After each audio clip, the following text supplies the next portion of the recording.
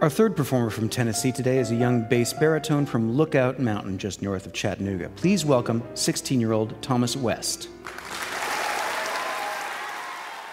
So From the Top came to Chattanooga, Tennessee in April of 2012, and I was completely overwhelmed that they asked me to be on the show.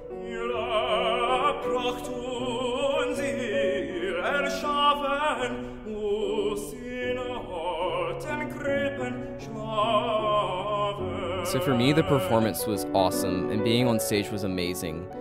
But really my strongest memory happened the day after the show in the arts leadership workshop that we did in the morning, and then followed by my trip to Dalewood Middle School that afternoon. Just stretch up to the side. Alright, so start whatever you're listening to. If you're a bass, you want to do like down here.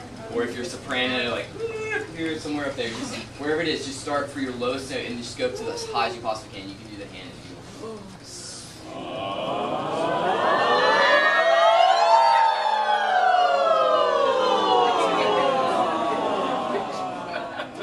You'd really have to say that the arts leadership outreach changed my life.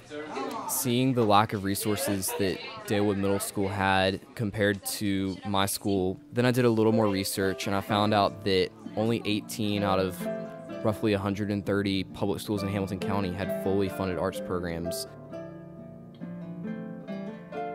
I came up with a project called Let Beauty Awaken.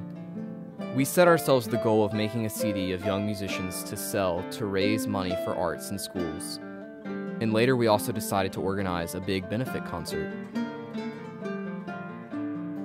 It took over a year and there was a lot of rejection, but I just wouldn't stop. If a person said no, I'd ask again. If someone didn't reply to my emails, I'd send another one. It got to the point where sometimes people would just give me a meeting in hopes of making me go away. And finally, I got to a place where adults would listen. One of those adults became one of my greatest mentors. He's the executive director of the McKinsey Foundation, Johnny Smith. What impressed me about Thomas was, as a teenager, he wanted to bring awareness to the lack of performing art with performing art, which I thought was a very clever move. And that he took his personal time, where most teenagers would be preoccupied with doing things for themselves, to raise interest and awareness in the community with community leaders and individuals and businesses. And then in November of 2013, we held a major benefit concert.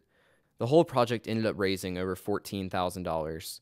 But as we got closer to producing the concert, we realized we wanted something that would continue beyond the bunch of us who had worked on this big fundraising project. So we came up with an organization we'd hoped would be ongoing, and we called it Regenerate. Now Regenerate is a group of 28 high school art students from 14 high schools in the area. We brainstorm about how to advocate for arts programs for kids in Chattanooga, and we're going to continue to hold big events to raise money for that in the future. We meet at the offices of this nonprofit in Chattanooga called Arts Build. Their director of grants and initiatives, Rodney Van Valkenburg, was cool enough to partner with us. The reason I think that this program has legs, is going to have sustain itself, is that it's really embracing young people who have leadership skills and have an aptitude toward the arts, and those seem to go together very well. Ensemble, creativity, problem solving, all those great things that the arts bring, that these young people demonstrate in leadership.